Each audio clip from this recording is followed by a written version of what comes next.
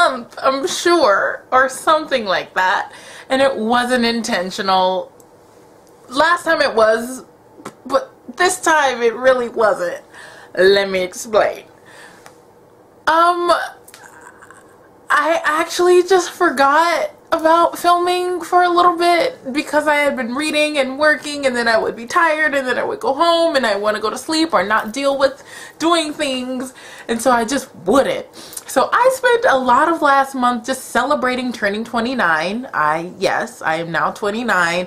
January 19th was my birthday, and I spent that time just hanging out with friends, relaxing, just reflecting on 29 glorious years of life.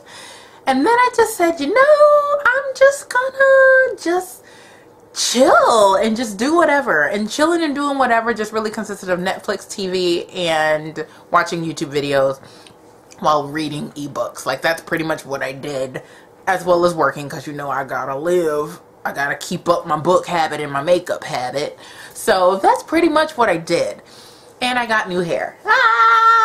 Okay, so this video today is going to be, I can't stop moving my head because I love this so much. Anyway, today's video is going to be a recap of the books I did read in January of 2016. It is February 2nd. What? And I did want to tell you about some videos that are going to be coming up this month on my channel. Yeah, so let's get started. I'm a little hyper, I'm sorry. I've had a triple shot of espresso. I am sitting here eating like 3 bags of these Starburst candies. I do have water to calm me down, but that ain't working. And I have some cookies. Yeah, sugar high. So let's get started. I only read 5 books this month, last month, and that is actually a pretty good start for me, considering that I have not been able to really focus on reading. So let's talk about these 5 books, and I will show you them in order of how I read them. They were all ebooks, and so I am going to put the little pictures up right here. Okay, so the first book that I read was Secrets in Phoenix by Gabriella Lepore. This is a book that is published or republished by Of Tomes Publishing. You guys know Benjamin Of Tomes. I'm sure he's another booktuber here, a big booktuber, but he's also decided to focus on micro-publishing, and so he opened his own blah blah blah micro-publishing company, and he's been publishing books. And Secrets in Phoenix is one of them. I loved this book tremendously. I ended up giving it a 5 out of 5 stars. It's basically, and I'm just going to read the synopsis here because my brain is too addled and crazy right now to really give you a synopsis. So I'm going to read it. When Sophie Ballister and her twin brother Sam and Todd are uprooted from their homes and sent to a remote boarding school run by their great aunt Ness, they stumble upon a hidden room that holds a secret that will change everything.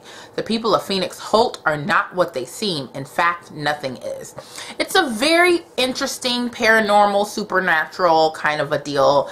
I loved it. Action-packed in my opinion from start to finish. Tons of mystery. I did predict some of the things that happened, but I'm okay with that. I just had a great time with the book.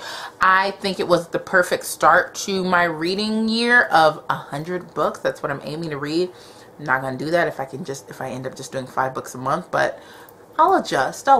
But overall, I love the book. 5 out of 5 stars. The next book I read was by a bunch of authors that I actually introduced you guys to last year. They wrote the book Fractured Glass together, and this year they wrote a book called Seven, which is a story that's an interpretation, or that tells another kind of an adaptation of the 7 deadly sins, and it's by my lovely friends. There are 5 of them: Casey Bond, Joe Michaels, Tia Silverthorne Bach, I can never remember how to pronounce that, N.L. Green, and Kelly Risser. And they wrote this fantastic book that I, of course, loved. I ended up giving this book a 4 out of 5 stars. It was really fascinating. It is a book that really, quite frankly, will catch you by surprise.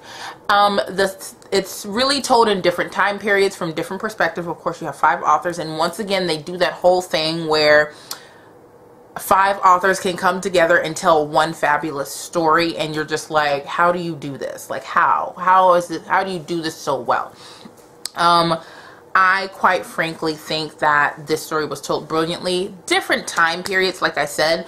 There is a moment where you think you know what's going on, but then you don't, and it's quite frankly, the way that everything ties together is so brilliantly done. It's so good. Reading the synopsis for you, it's a really short one. 7 marks upon a wall. Tom may rise, but he may fall. Through 5 lives, no one dares mention of the sin for which he seeks redemption. Fates will meet, and you will see what will thus become of he. It's pretty cool. Pretty cool. So, yeah, I really enjoyed this book. And it's funny because I didn't read the synopsis before I read the book. Because sometimes I don't want to be led into something, because they asked me to review this for them, and I was like, I'm not going to read the synopsis before, you know, I read the book. I just dove right into it, and I enjoyed it a great deal. So I ended up giving it a 4 out of 5 stars.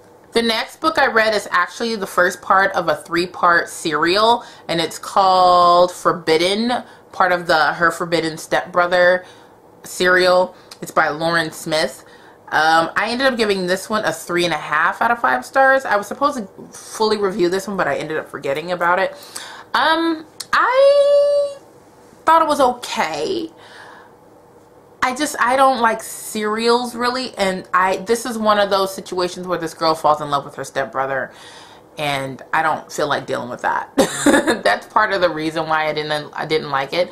I was just more along the lines of, great, we're going this route again. You're in love with your stepbrother, and now you can't be together because you're going to be related but not related. Your mom and your dad, your mom and his dad, or your dad and his mom are now dating, and blah blah blah. They're getting married, and you're going to be, you know, I don't care. I don't care about any of that. So while I was reading it, I was kind of rolling my eyes at a lot of it, but I am one of those people that has to finish what she starts. So I am going to read parts 2 and 3 when they come out, but I liked the dynamic between the 2 main characters. I just don't care about the situation, or I just don't care for the situation that they're in. Like, if it were any other scenario, I would probably be on board with it, but it's just the whole stepbrother, stepsister thing, and I'm just like, you're not related, so technically you can date.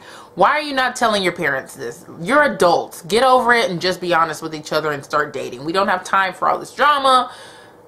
Why? So that's really kind of how I felt when we were getting into the story. So I ended up giving it a 3.5 out of 5 stars. The next book I read, which is probably one of my favorite series ever, is the 3rd installment in the Ruins series. I thought it was going to be a trilogy, but apparently it's going to be a series called The Uprising by T.H. Hernandez. I love this book. I can't really talk too much about it because it's a continuation of the previous 2 books. It's The Ruins.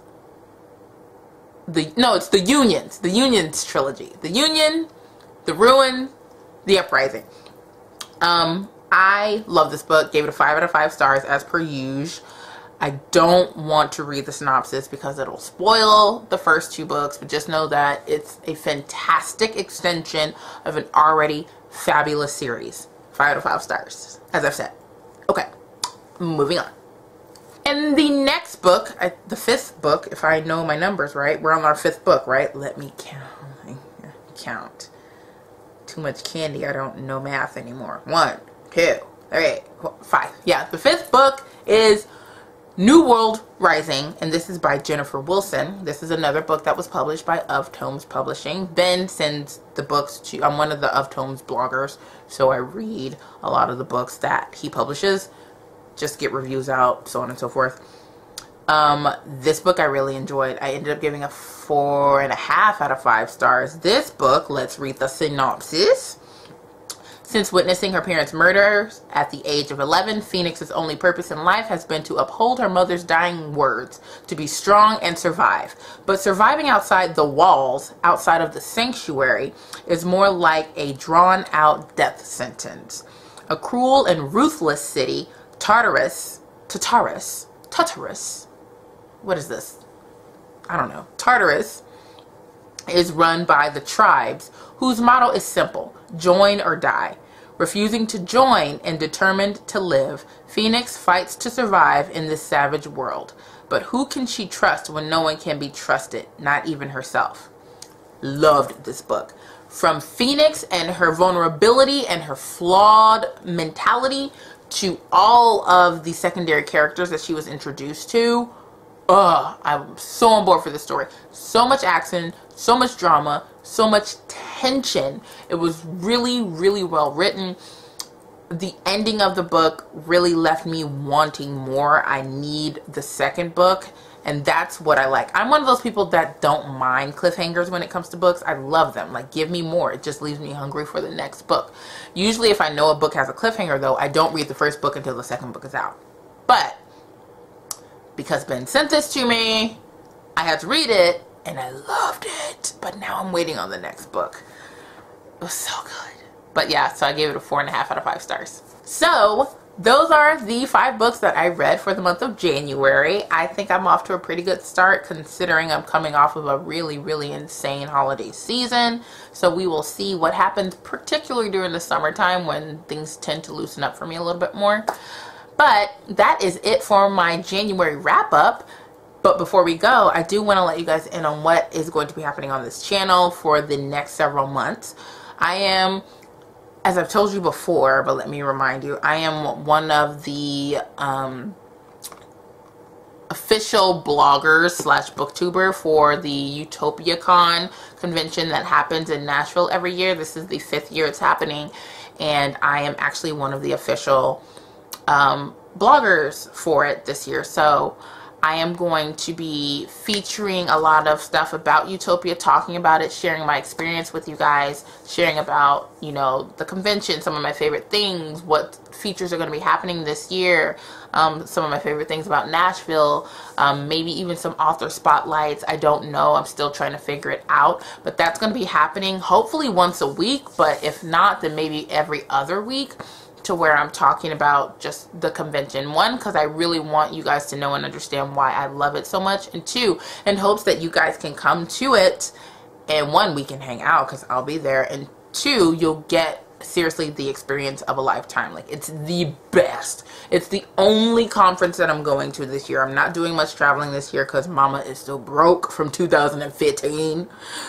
But I do want to make sure that I go to UtopiaCon this year because I just believe in it so much. So I am going to be uploading various videos on UtopiaCon over the next several months. 2, I do want to do something. If you guys don't know, February is Black History Month, and it's also a leap year, so Black History Month has another day in it, so yay. I wanted to do something every single day for Black History Month, not necessarily on this channel, but just maybe on Instagram or Twitter or Facebook or whatever, but time got away from me, and I kind of let 2 days slip by. So I'm thinking maybe I might do something. I don't know what the frequency of it would be. It clearly can't be every day because you can't trust me to do something every day anymore because I just don't have time. Maybe it's every week, maybe it's every other day, maybe it's just twice a month, I don't know. Or maybe it's just 2 times this month. But I want to do something special for Black History Month featuring books. I want to do a book recommendation video maybe, or I want to do some of my favorite childhood books that I read for Black History Month, or that were written by African American authors, or my favorite parts of Black History Month, or my favorite thing about me and my culture, like whatever it is. I want to do something not only for you guys but for myself, because this is an important month for me, because I get to celebrate who I am and where I've come from. So I'm still trying to figure that out. If you guys have any ideas, if you're even interested or if you even care about this, and I hope you do, because if you don't, then that kind of hurts my feelings, because, you know, it's about my people and it's about me, and I want you guys to, you guys love me, right? But I really want to be a voice and an educator and an advocator for education and learning about people that are different than the majority. And I am an educated African American woman with 2 degrees, and there is a lot of exceptionalism in that. Unfortunately, it's not the norm. It's more common than you think, but it's not the norm based on a stereotypical standard, and I want to help in shattering that assumption, you know? And so I don't know what I want to do, but I want to do something. And if you guys have ideas, comment down below. And yeah, I'll hit you up actually about it, because that would be something that I would, 1, want to give you credit for, and 2, want to kind of dissect your brain a little bit on how we can expand upon whatever your idea is. But yeah, I'm gonna go. This video is taking forever, but yeah, that is all I have to say today. Thanks so much for watching this video, of course, and I will see you guys soon in my next one. Bye. Make sure you like this video and you comment and subscribe. Bye.